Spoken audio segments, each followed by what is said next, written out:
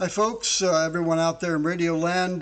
Dan back with a brief update on a receiver that I talked about in a couple of other previous videos, which is the Raddy RF919 portable, which you see here. And this Raddy 919 was sent to me some weeks ago by the company for review, and those of you who know my videos probably have seen what I've said about this so far.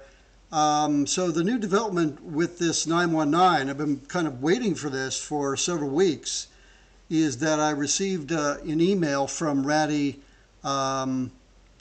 yesterday announcing that they have a new firmware update for this radio that they hoped would address the main problem that I had and many others have with it, which is the soft muting while you're tuning, which is a real annoying thing in any HF receiver, and especially this one with it also with its AGC characteristics and kind of hard crashes with that Silicon Labs chip inside.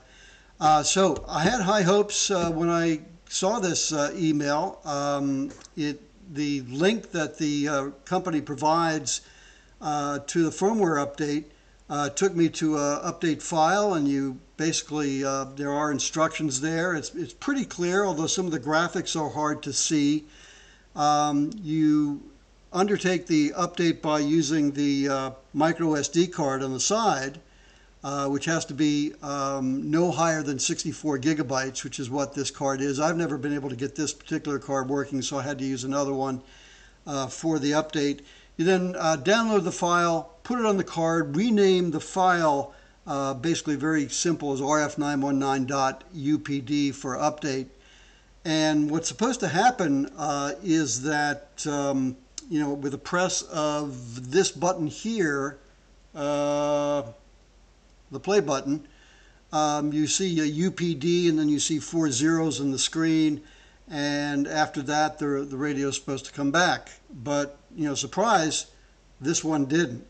This radio appears to be totally bricked after the update. So, ironies of ironies, I'm unable to review or assess whether this particular firmware update from Raddy has been able to address the soft muting issue on the radio. So I've contacted them, sent them a picture of the radio. I did try to take the batteries out to see if that would reset it for a restart. Kind of searched in vain for any kind of a reset button on this radio. Maybe I'm missing that in the instructions. But anyway, the big news is again that Raddy claims that it has a firmware update for the RF919. My hopes are up. I mean, if it can deal with the soft muting on this receiver, all the better. I don't expect that it's going to be of the level of having no soft muting, such as, on the Texan S8800, which is on the shelf behind me here. So I'm waiting for news from Raddy. Hopefully they'll send me a new receiver with this new firmware on it. And I can get back to you and tell you whether this firmware has had the impact that they hope it will have. So anyway, that's the story. New firmware for the RF919. If they've contacted you or you've seen this firmware, you have it, proceed with caution.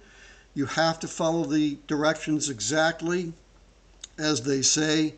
When performing the update, you cannot press any other buttons while the update is underway on the receiver.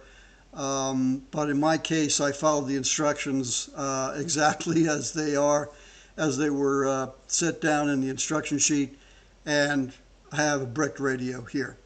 So anyway, not very happy about that, but I wanted to let you know about that, and I'll be back if I hear more from Raddy with another update. Thanks a lot. Bye-bye.